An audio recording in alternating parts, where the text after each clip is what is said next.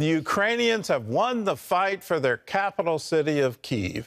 Now Russian troops are gathering to attack the east in what's expected to be the biggest battle of the war. President Putin is doubling down on his brutality, appointing the Butcher of Syria as his new military commander. Dale Hurd begins our coverage. Having failed to take the capital of Kyiv, Russian forces are preparing for what could be a major showdown with Ukrainian forces in the east. New satellite images show a massive military convoy of tanks, artillery, and other vehicles 8 miles long, now heading toward the nation's second largest city, Kharkiv, already partially leveled after weeks of Russian shelling. It's Vladimir Putin's Plan B, after his forces were repulsed from the capital. The Russians lost and the Ukrainians won the battle for Kyiv. Kyiv stands despite Russia's effort to conquer the capital city of their neighbor. A sign of the Russian defeat at Kyiv is Vladimir Putin's appointment of a new commander in Ukraine, General Alexander Dvornikov, notorious for leading Russia's brutal campaign in Syria in 2015. Retired General David Petraeus says Dvornikov is known as the Butcher of Syria. The hallmark of the Russian forces so far has been indiscipline, not discipline. It has been violation of the Geneva Convention and the law of land warfare and so forth. In a show of solidarity over the weekend, British Prime Minister Boris Johnson walked the streets of Kyiv with Ukrainian President Zelensky. The White House says there's no plan for Joe Biden to visit. According to the UN, more than 10 million Ukrainians have fled their homes since the Russian invasion began. 1/4 of them are now in Poland. CBN News reporter Wendy Griffith has the latest from the Polish border. The faces are many. The stories heartbreaking. But Ukrainians from all walks of life keep pouring over the border into Poland, hoping to find a peaceful place to wait out the war that's ravaging their country.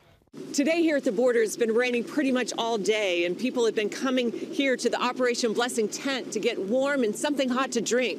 Come inside and I'll show you. Oksana, her 13-year-old son and disabled father, arrived at the border in the pouring rain after fleeing Donetsk, a city in eastern Ukraine, now considered a main target of Russia's military. Her 21-year-old son and husband stayed in Ukraine to defend their country. It's really hard, and I'm afraid about them. I'm really, really worried about them. Dennis, a 40-year-old single dad, fled Kharkiv, another area hit hard by Russian shelling. After living in his basement for a month, he's been raising his son alone since his wife died a year and a half ago. It was too dangerous to go outside because there were constant bombing.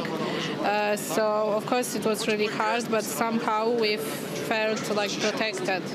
Although he arrived at the Operation Blessing tent cold, wet, and hungry, Dennis left full and dry thanks to a new coat, plus a brand new suitcase to put his belongings in.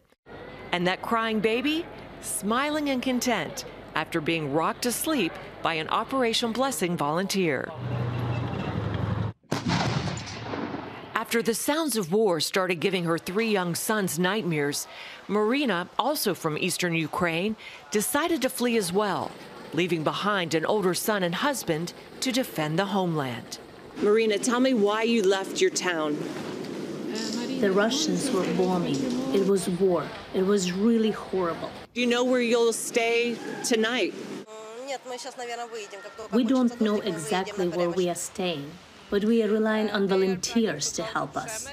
We don't want to go back to Ukraine right now. Oksana, Dennis, and Marina were also happy to receive prayer. Amen. And thankful that someone like Operation Blessing was there in their time of need. Wendy Griffith, CBN News, on the Polish-Ukrainian border. If you want to be there for these refugees in their time of need, it's real simple. All you have to do is pick up the phone and say, I want to give to the Operation Blessing Disaster Relief Fund. You can write to us at CBN Center, Virginia Beach, Virginia, 23463. Just put Operation Blessing Disaster Relief Fund in the memo line of the check. You can text us, OB Crisis, text OB Crisis to 71777, or you can go to cbn.com. Be part of helping those refugees in their time of need. They're literally leaving with nothing. They have just the clothes on their backs and a few possessions, to see them through. They have no way of making any income on the Polish side of that border. And we want to help them. We want to provide food. We want to provide water. We want to provide shelter for them. And we're doing it in your name when you give. So give now. 1-800-700-7000. In other news, Israeli Defense Forces are striking back against a recent wave of terror. John Jessup has more on that story from our CBN News Bureau in Washington. John?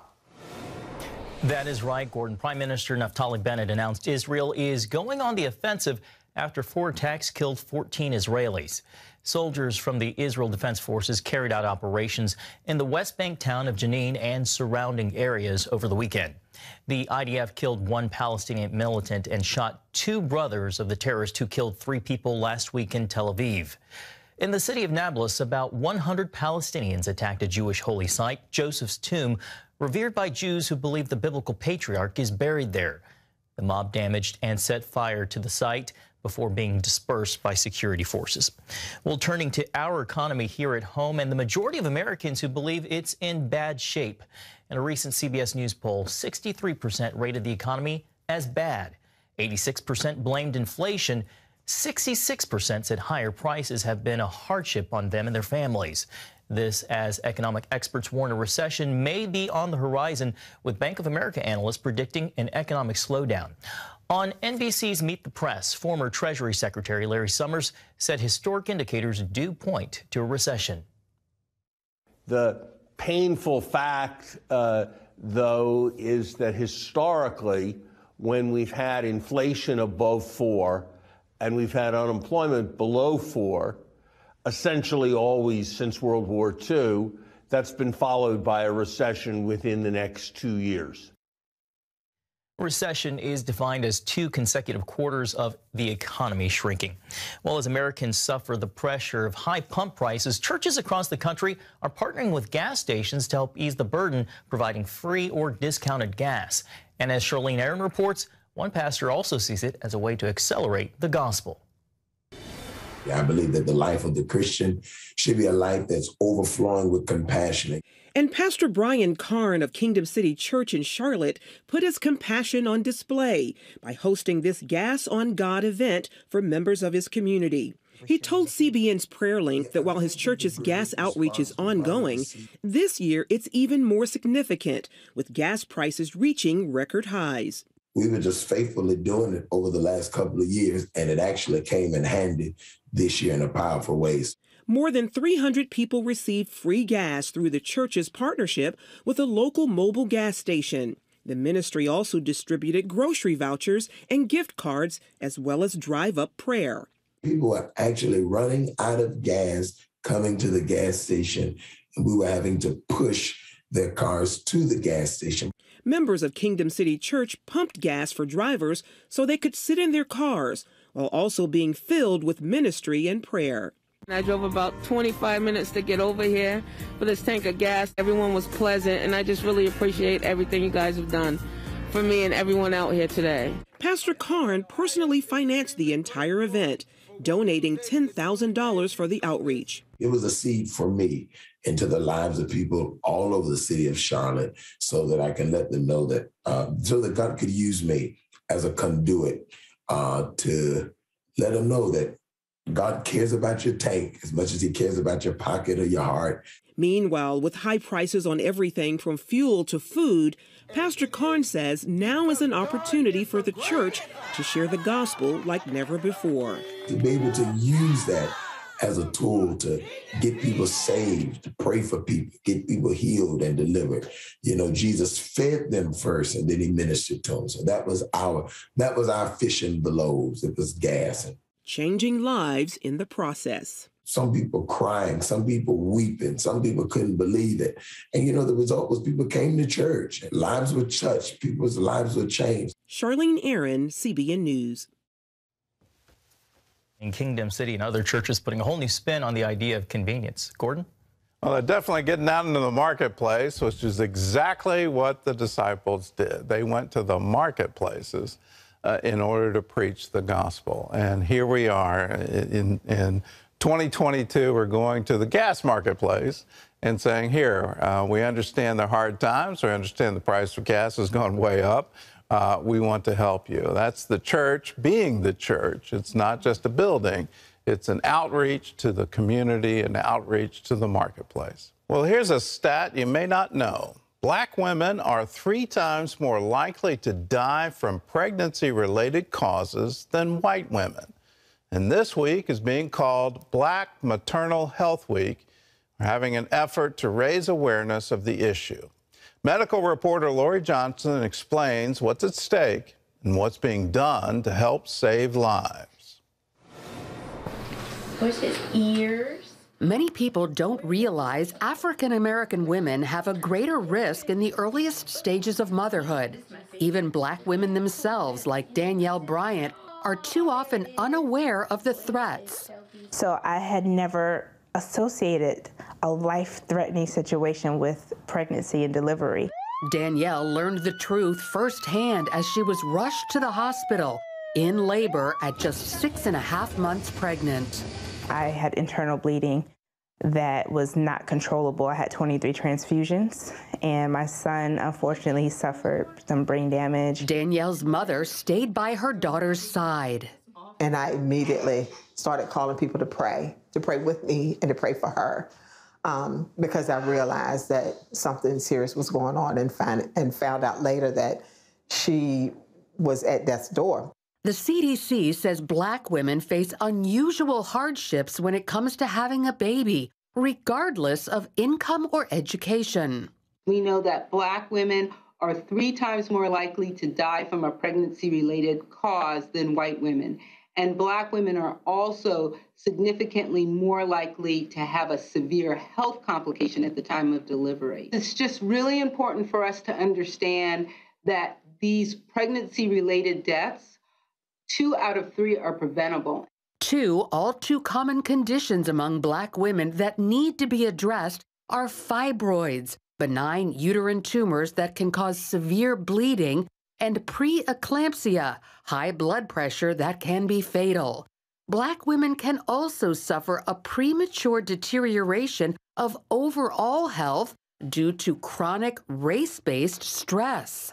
And we know that these historical disadvantages that are experienced for Black and Native American women sort of weigh on them over time to something that's called a weathering hypothesis.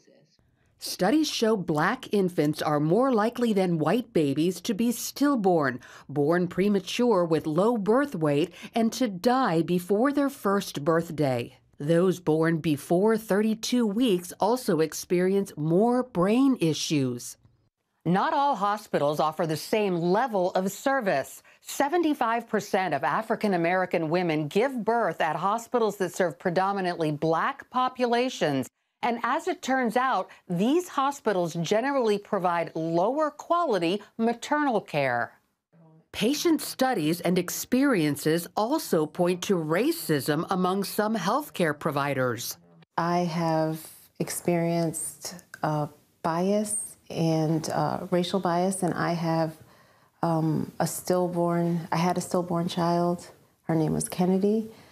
And when I was pregnant with my second daughter, who did survive, Riley, I experienced so much bias that I had to switch doctors in the middle of my pregnancy at 6 months. Her loss prompted Heather Wilson to start a nonprofit called Kennedy's Angel Gowns, making burial clothes for babies lost during pregnancy. And the prejudice she felt made her reach out on social media to see if other Black moms could relate. Overwhelmed by responses, Heather started an online support group. When you reach out and women are having the same exact experiences, you can't help but think this is not a coincidence. A 2016 study published in the Proceedings of the National Academies of Science revealed half of medical students and resident physicians held false beliefs, such as Black people's nerve endings are less sensitive, skin is thicker, and blood coagulates more than white people's. In 2021, Wilson joined a Black maternal health roundtable discussion with Vice President Kamala Harris. What's the source of the anger and the sadness, and what are those conversations? Not being heard is the number one thing I hear. They're not listening to me, and oftentimes it's too late. The Biden administration has proposed increased spending to improve Black maternal health, such as providing Medicaid coverage for up to a year after giving birth and paying for personal advocacy workers called doulas. Since that proposal was part of the defeated Build Back Better bill, its future remains uncertain. Meanwhile, medical schools now incorporate anti-bias training into their curriculum, and many healthcare agencies take advantage of free online courses offered through the Health and Human Services Department. Elsewhere, the CDC website offers lots of pregnancy-related information for Black women, such as how to recognize warning signs and guidelines to choosing the right hospital and doctor. You have the right to interview your doctors, ask them the questions that you need to know. I would even ask, especially as a Black woman, what kind of experiences have you seen, do you have with people like me? So while these various issues facing Black women can lead to devastating consequences, African American mothers are drawing attention to their plight and are fighting for change. Lori Johnson, CBN News. Well, you look at this, and for those who think there's no racism in America, please think again. But I'll say it, and I've said it before, I'll say it again. There's only one race, and it's called the human race. And it's as old as Shakespeare. If you cut us, do we not bleed? Can we please get to a medical community that treats all people equally, that doesn't think so certain types of people have different responses to pain or can take more pain than others or anything like that? Let us make sure that we have equality in our medical care. Pat Boone's storied career includes dozens of hits and millions of records sold. At one concert, his opening act was a kid from Tennessee named Elvis Presley. Later, he was offered the chance to play the on-screen love interest to Marilyn Monroe. He turned it down. For a person who has achieved megastardom, Pat's newest movie may seem a little odd. That's because it's about a man hoping to get a do-over in life. Pat Boone is a rare legend in his own time, a star of movies, TV, and Broadway, a recording artist who sold some 45 million records. Now in his 80s, Pat has yet another new movie coming out, The Mulligan. How do you see yourself? Not just in golf, but your whole existence, your life. Pat plays the old pro who knows even more about life than the game, and it makes all the difference. It's about believing. This never was about golf, was it? I think my work here is done. Our good friend Pat Boone joins us now via Skype. Pat, it's so nice to have you on the program today. Well, great to be with you, Terry, and on the program, of course, but with you anytime, like we were in Israel long ago. Many times in Israel, you're correct. Well, I want to ask you, how does it feel for you, a former teen superstar, to now come full circle, and now you're playing the seasoned, wise pro in this movie? Well, the casting directors in Hollywood, the word's gone out. If you need somebody to play an 80-year-old who can still remember his lines, get Pat Boone. And so I've made several movies lately. Another one on Amazon Prime is Miracle in the Valley. And I not only star in that, but I help fund it.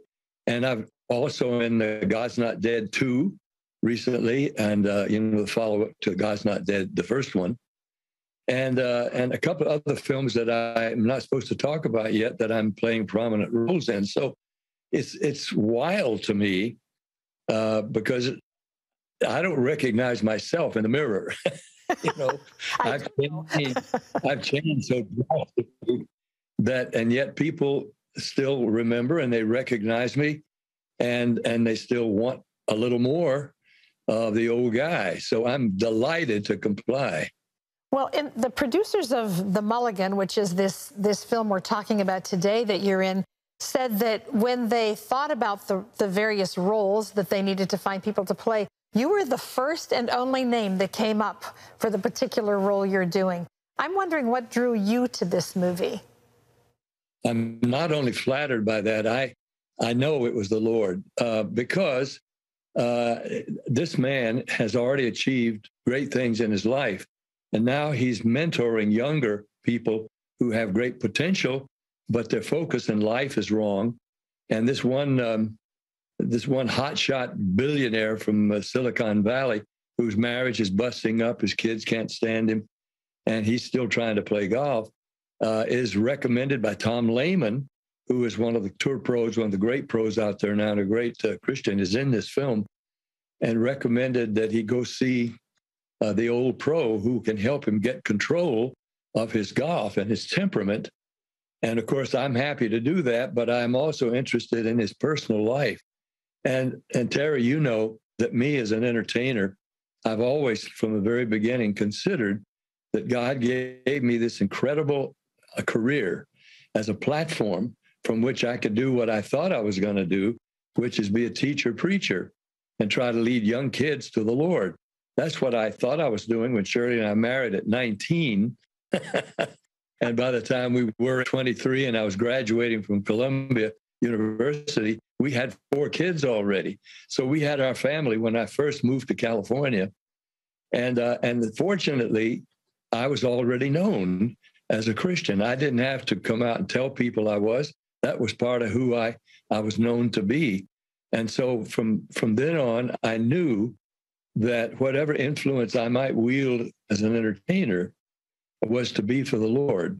And that's what I've tried to do. Now, I've taken a lot of brickbats and kidding and ridicule along the way. But now lately, in these latter years, I'm letting a lot of entertainers who tell me they used to make fun of me and jokes and so on. I've come to respect you because you really made it happen, haven't you, with your family, your life, your career, your business.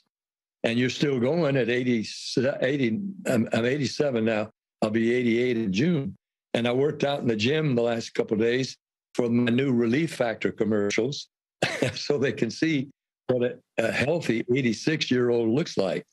Well, there's a part, and I want to say that there's a part in this movie that was challenging to you as you thought about it ahead of time, because you had to get super emotional. That's always been my thought when I see people who are able to do that, is how do they make that happen? What was going on, and how did that happen for you? Boy, I'm glad you brought that up, because I didn't know if I could play that part well, because, you know, it really called for the man to break up over the loss of his own child. And although it moved me interiorly, I knew I was going to be saying the lines as cameras. But when the scene came, eventually, all I had to do was say the words that I knew and apply them to myself. And I'm telling you, something swept over me. And in the course of doing that scene, I was fighting to keep from crying. I wasn't trying to cry. I wasn't thinking about it. I was trying not to just break down and sob because of what I was having to say. And it was just God. And, you know, when we finished the scene the first time and it was very still and quiet, I never heard the director say, cut. He just said, very nice. Can we do it again? Can we do it again? But when I did it again, the same thing happened. As I was saying the words I was supposed to say and meaning them in my heart and identifying with them, it was the Holy Spirit just swept over me, and I was fighting desperately to keep from crying, though I was crying. And that is sort of the wisdom contained in your new movie, The Mulligan, which I want to let our viewers know hits select theaters nationwide for 2 nights only. So don't miss it. I read the book. It's well worth your trip to the theater. April 18th and 19th. It's right after Easter. Make sure to go to cbn.com if you'd like to find showtimes, and you can also get tickets there. Pat, thank you for being with us. We just always love having you on. You always bring a wonderful word of wisdom to us. Appreciate you. Thank you, Terry. And I hope people will go see it because, you know, they're not making many good Christian films. And this is a Christian film in secular theaters, 1,000 of them on those 2 days. So we can make a real difference if we'll just go see a good movie, bring our family, and encourage the movie business to open up and make more good films for families. And get some buttered popcorn in the route. Thanks, Pat.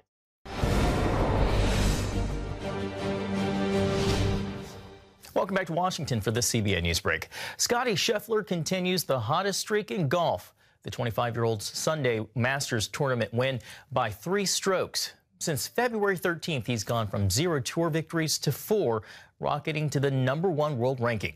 After Sunday's win, he shared how his wife responded when he told her he didn't feel prepared for such quick success. She told me, "Who are you to say that you're not ready?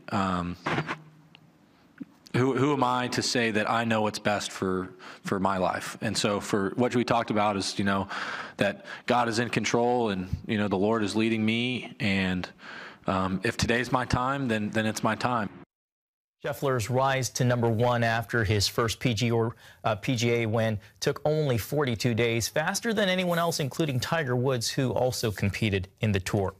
Well, CBN Superbook has reached new milestones, passing 4.4 million subscribers and 1 billion views on its various YouTube channels.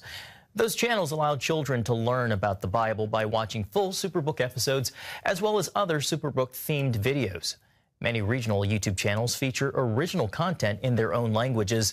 Currently, the top languages include English, Spanish, Portuguese, Russian, Hindi, and Tagalog. Well, you can find out more about what CBN is doing around the world by going to cbn.com/international. Well, no money, her family running out of food. Myrna was desperate after hurricane rains flooded her home and her crops. Her frightened children were constantly asking her, "Are we going to die?" Myrna lives with her family on a farm in the Yucatan Peninsula. Last year, near hurricane winds and rain from the Gulf of Mexico caused their land and home to flood. My kids could not stop crying. They said, "What is going to happen to us? Are we going to die?" I didn't know what to do, so I asked God for help.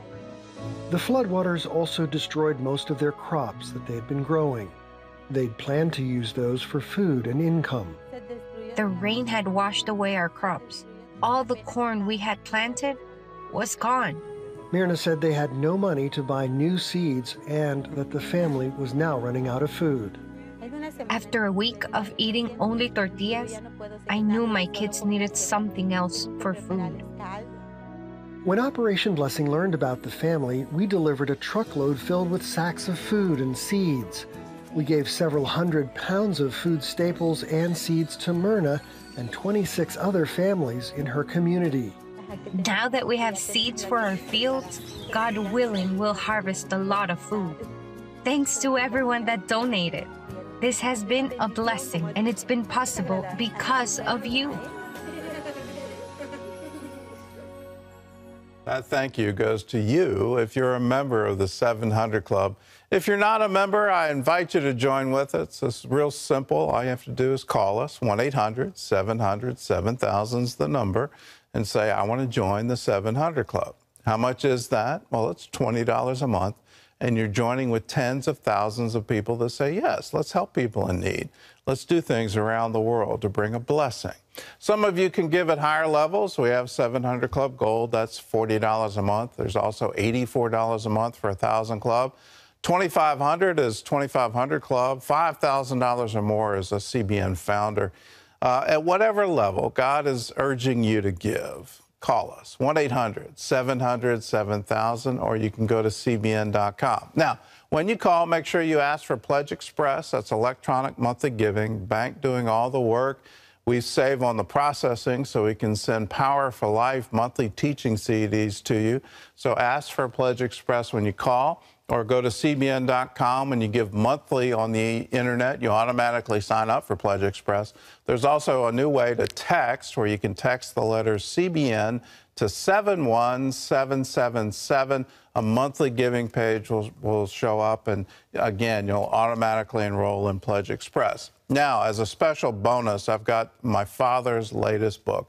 When you call and join now, I'll send you The Power of the Holy Spirit in You, where he's distilled 60 years of ministry into one book, how the Holy Spirit has guided him, how my mother and father would get together and pray, ask God for direction. He would speak to them. He would guide them through Scripture, and that's how all the ministry of CBN came to be, is them agreeing in prayer, asking God for direction, and receiving an answer. You can know the same principles, apply them to your life. All you have to do is get this, 1-800-700-7000. Call right now. Buck Hornsby went out for his morning walk, and then he crawled away, covered in blood. A stranger on the highway had opened fire. Buck took 2 shotgun blasts to his head. The driver fled, and Buck was left fighting for his life. I just remember a lot of burning in my facial area, my sinuses, my neck, side of my head. The pain was excruciating. It was like falling into a black tunnel. I blacked out. Everything went. September 12, 2017, Buck Hornsby had been enjoying a morning walk near his home in Clinton, Louisiana, fully unaware of the danger nearby. Around 60 feet from the highway, and out of the corner of my eye, I saw a car suddenly pull up on the edge of the highway. And as soon as I looked that way, 2 gunshots. 2 shotgun blasts from an unknown attacker left his body riddled with pellets, and Buck fighting for his life. Intense pain set in as he regained consciousness. I lost sight in my right eye automatically, and then the blood started coming from everywhere. I couldn't breathe good. My heart rate was racing. I knew that I had major damage on this side of my body, mainly around my neck and carotid artery. Fueled by adrenaline, Buck tried to reach a nearby house, yet no one was home. Collapsing to the ground, Buck crawled nearly 600 yards to reach his uncle's home. There's somebody banging on the door, and I looked up, and he was at the back door. He was just covered with blood. I opened the door and said, "What happened to you?" He said, "Somebody shot me and get me to the hospital." So we jumped in the truck and took off. If the inside looked anything worse than the outside, then he was in trouble. After reaching Baton Rouge General Hospital, Buck was taken in for x-rays to evaluate the extent of his injuries. Buck had nearly 50 pellets lodged throughout his body. The pellets landed in areas that could be life-threatening. The most potentially lethal injury is the proximity of the pellets to the carotid vessel that they overlay. Then a vascular surgeon comes in. He says, "Mr. Hornsby, you have serious damage to your carotid artery in your neck. We're gonna have to do an MRI." I told him not to give me any pain medication at all because I wanted to be able to talk to my wife and my kids and tell them I love them. I didn't know if I would be there to be able to do that. When Buck's father got the news of his son's injuries, the pastor of over 40 years knew exactly what to do. We started praying right away, and we already had a team in place, intercessors, that began to pray for Buck and everything that was going on in this whole area, this whole situation. There's a scripture that says there's a peace that passes all understanding. Certain times you don't understand what's going on, but there's a peace that gives you faith to believe that God is going to take care of the situation that you're involved in. 30 minutes after Buck's MRI, the surgeon came back with telling results. He said it could even be a 50-50 chance on you living if this carotid artery would have been penetrated. Had that vessel been pierced by one of the pellets, that he could have bled out in a matter of just a couple minutes. it's miraculous that he survived this injury. He tells me, you were 1/16 of an inch from bleeding out on your property and not being here. And he says, you are a true miracle. So I was thankful. Doctors removed what pellets they could, treated his wounds, and sent Buck home to recover the very same day. I just want to thank God for his faithfulness to us and to our family. We know that prayer can change things in your life. There was probably close to 100,000 people praying for me, and that really meant a lot to me. I believe God intervened through those prayers. Buck's attacker was later apprehended and charged with the serial murders of 3 other men in the area, all who were similarly targeted like Buck. A lot of anger built up in me because of the pain and suffering inflicted on these people for no reason.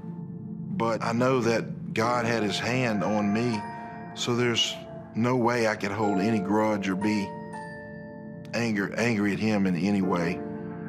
Though there's no explanation for the senseless attacks, Buck takes comfort in placing his trust in something he knows for certain, the goodness of God. The word of God is true. The steps of a good man are ordered by the Lord. 62 feet, and the doctor tells me I'm a 1/16 of an inch from dying. And I know if I'd have been walking and jogging, I'd have been 20 feet from the highway, and I wouldn't be here. I truly believe God had his hand on me. That's why I'm talking to you today. This life is just a vapor, and if you live that way and you trust God, oh, death, where is thy sting? Amazing miracle story. Here's a scripture that came to mind. God is a very present help in time of need. How can you explain this need? How can you explain a serial killer? How can you explain just how precisely he's standing so that these shotgun blasts don't kill him on the spot? How can you explain these things outside of God is our very present help in time of need? Did God cause the attack? No.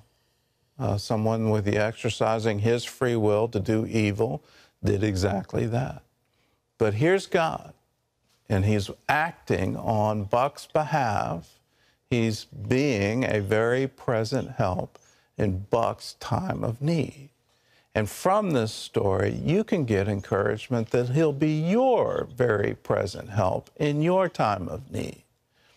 You know, is God sovereign? Yes. But in that sovereignty, there are a couple of things that are happening. One, time and circumstance happen to us all. Two, acts of free will happen to us all. Is God behind either one of those things? The answer is no. But he's there. And he's there to provide protection. He's there to provide healing. He's there to provide a very present help in your time of need. All you have to do is to lean into him. Now, Buck could have very easily complained. He could have very easily said, God, why did you allow this to happen? He didn't do that. What he did is he praised God for being that very present help and gives us the pathway to get the same kind of relief. Come to him with thanksgiving, not for the problem, for his solution to your problem. Praise him for it. And in that praise, you'll find that pathway. He inhabits the praises of his people. Isn't that wonderful? He gives us the very key to getting a miracle. Come to him, worship him, thank him for all the things that he's done. Thank him for all the things he's about to do, and you'll get a miracle. Now, Terry and I are going to pray for you. Before we pray, we've got some other answers to prayer. Here's Reba from Alabama. She lost her grandmother. She lost her mother, and she became extremely depressed, felt a darkness weighing on her down like a wet blanket. While she was watching this show, Terry said, someone's suffering from depression. The oil of joy for mourning is coming over you right now. It's gone. That veil, that darkness, rejoice in the Lord. You have been set free from that. Well, knowing the prayer was for her, Reba thanked God. Again, the key, thank God. And then darkness left, joy returned, and she is praising God. That's wonderful. This is Alberta. She lives in Tampa, Florida. Started suffering from severe headaches after her cancer treatment ended last November. She was watching this program on February 18th this year, and Gordon, she heard you say there's someone touching your forehead with your fingertips, and you have had tremendous headaches. They just left you. Just raise your hands to God and just praise Him. They will never return. By faith, Alberta thanked God for healing her. The headaches disappeared. She's giving all glory to the Lord. Let's do that. Let's thank Him. And let's praise Him. Let's come and worship Him and realize that's the key to miracles. Let's pray. Lord, we come to you. We come to you with thanksgiving for who you are. That when we're faithless, you remain faithful. You cannot deny yourself. When we're without hope, you're the God of all hope. So, Lord, we come to you believing, with thanksgiving for what you're about to do, with thanksgiving for all the things that you've done, how you've given us life, how you've given us breath, how you've given us this wonderful place, this wonderful planet to live on. You've provided all these wonderful things for us. We thank you for it. And now we thank you for healing our disease. We thank you for forgiving all our trespasses. We thank you, Lord God Almighty.